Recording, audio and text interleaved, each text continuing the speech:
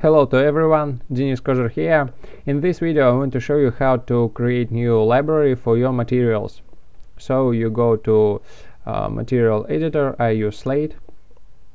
Here you create a new material library, name it. I will name just new material library 2. Next you select some of materials in your scene, and here you right click, next get selected material maps, so it becomes here. Great.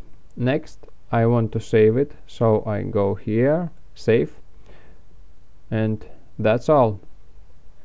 My material library saved. If I close it or reinstall 3D Max, I can easily open it. Just open and open material library. Here it is. I can use it in another project.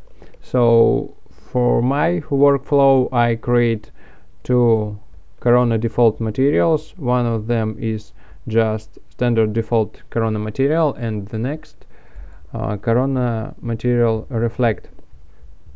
I change only the reflection to 1, because Corona now working in PBR mode, so it easily to use and not set up for every material this parameter.